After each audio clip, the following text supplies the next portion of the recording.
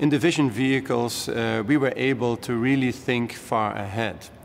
As difficult as that is, it also liberates the design team because, of course, when we do a Vision vehicle, we don't have to get stuck on legal requirements of today or technical possibilities of tomorrow. With a Vision vehicle, we can really imagine how a car or a motorcycle should be in 50 years from now or 100 years from now. I am also a strong believer that if you can imagine it, you have a strong chance of actually making that happen.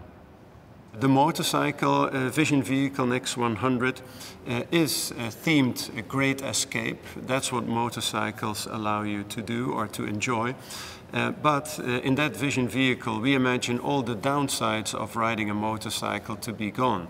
The vehicle will be so safe that you cannot fall over, accidents will be a thing of the past, so you can completely enjoy this great escape.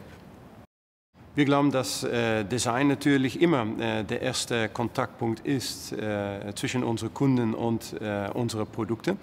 Design kann eigentlich auch Dinge, die eigentlich sehr komplex sind, Emotionen verleihen oder so darstellen, dass sie verständlich sind. Und in unsere Vision Vehicles haben wir genau das gemacht. Das Vision Next 100 Motorrad zeigt oder hat als Thema Great Escape. Also das ist eigentlich ein Abenteuer, was eigentlich für vielen Kunden das Motorradfahren auch heute schon ist. Aber übertragen in der Zukunft wird dieses Abenteuer dann möglich sein, glauben wir, ohne Nachteile. Das heißt, ohne Unfälle, die vielleicht auf zwei Rädern ab und zu passieren. Wir glauben, dass die Intelligenz in dem Motorrad dann dafür sorgen wird, dass das nicht mehr passiert.